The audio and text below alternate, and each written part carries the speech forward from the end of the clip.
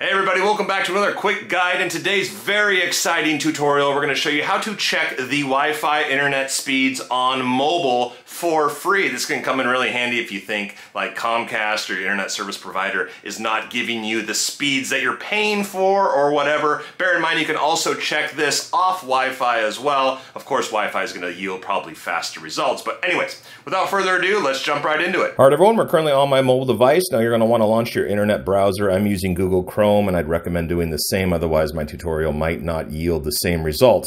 Once you're at Google here, you're just going to want to search for speed test. Again, this is a 100% service, free service provided by Google. Bear in mind, it does use about 40 megabytes of data to run this test. All you have to do is hit this blue button here.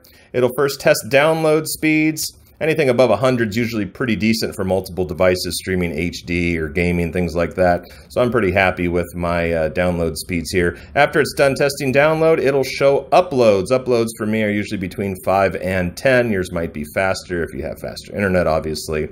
But after about a few seconds, it'll show your average download and upload speed. So you can run the test again. It'll tell you, that your internet's very fast or it sucks or whatever. So hope you found this video informative. If you did, please hit that like button and we'll see you in the next video.